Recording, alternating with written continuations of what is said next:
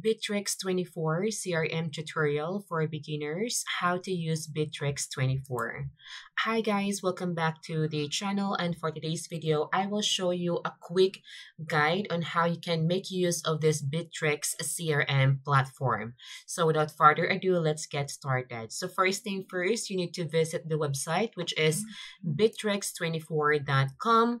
And this is the main homepage. So over here, you can do a lot of stuff like from collaboration, CRM, task and project, sites and stores, HR, and automation. But we will be focusing this guide about the CRM. So for CRM, you can do a lot of stuff here, like for example, for leads, deals, contact, companies. You can also do quotes and invoices, online payments, sales automation, rules and triggers, contact center, marketing, and also the sales intelligence. So these are some of the features that you can do within their CRM. And to get started, they have this free plan that you can use and see if it works for you. So just click start for free. And this will redirect you to a different page where you can sign up. So to sign up, you can make use of your Facebook account, Google, your Apple account, Windows, Twitter. But I already signed up here using my Google account. So what I will do is that I will just quick log into my account and I will show you what inside the Bitrix. And no worries guys, because the sign up is too easy. You just need to make use of your Google account and that's it. Alright, so I just logged into my account and this will be the main dashboard if you will not be selecting any of the option, because before going here, when you first sign up, there will be a question if you like to create CRM, collaborations, etc. But you can set that one up later on. And if you choose to set this one up later, then this will be your main dashboard. So from the main dashboard, you can see here the feeds. Here, to go to your CRM, you just need to go here on the left-hand side and we have this expand menu. And over here, we have our CRM. So if you set up to be on CRM, then this will be the main dashboard that you will be redirected to after you sign up.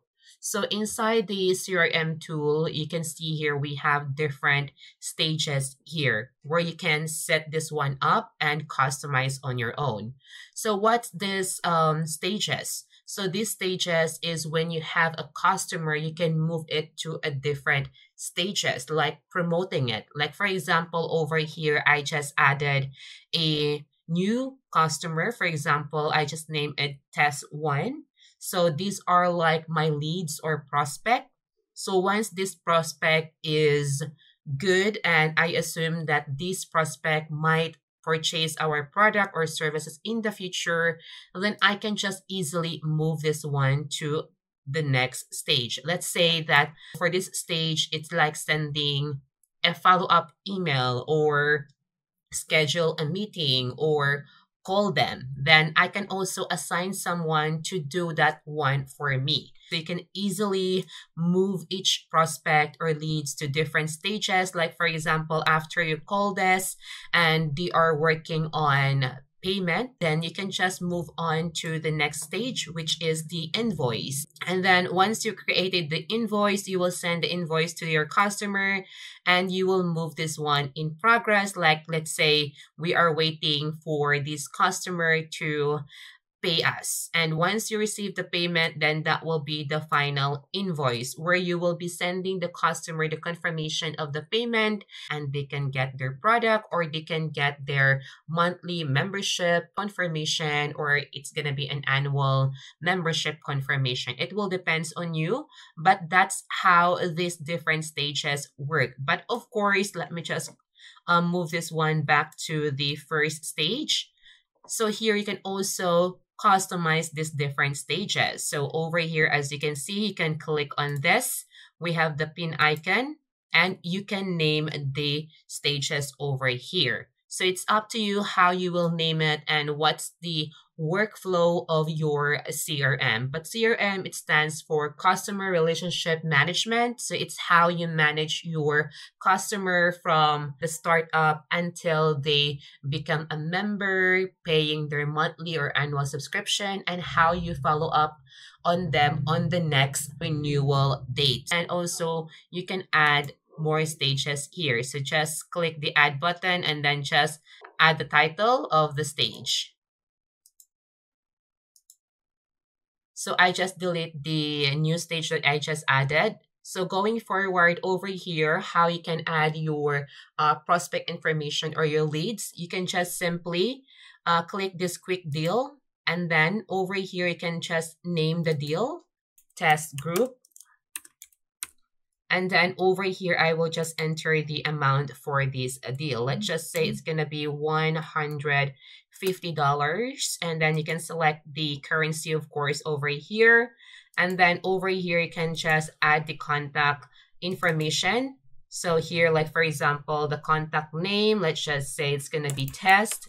So after you type in the contact name, just hit the enter button from your keyboard, and that will show you the phone services here to add the contact number. So let's just say it's going to be USA, and then just enter the number here, the email of this contact person for this deal. And also you can add address and also add more details over here. But if this person, let me just close this one.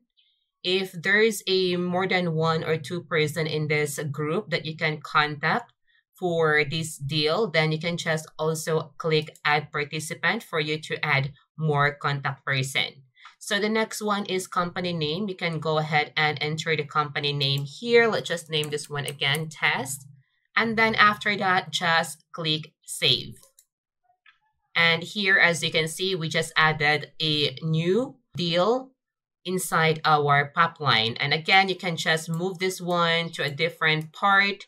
And of course, you can also make a phone call, you can send an email, and also you can chat with them. So the good thing about this CRM tool is that you have different view when it comes to your deal. So here we have the pipeline. This is the pipeline view of our deal, but you can also change it to the list view. So let me just show you what the list view look like. So this will be the list view, and here you can see the different stages over here. And also we have the activities. So it's quite similar to the pipeline, but over here you will see the activities of the different groups. So here without activities, because we did not add any information if we call them or we sent an email, since we don't have that, the system automatically added it under the without activities. And of course, we have the calendar view, and you can see all the deal here. So I hope that you learned something today. And if you have any question, don't hesitate to comment down below. And thank you for watching.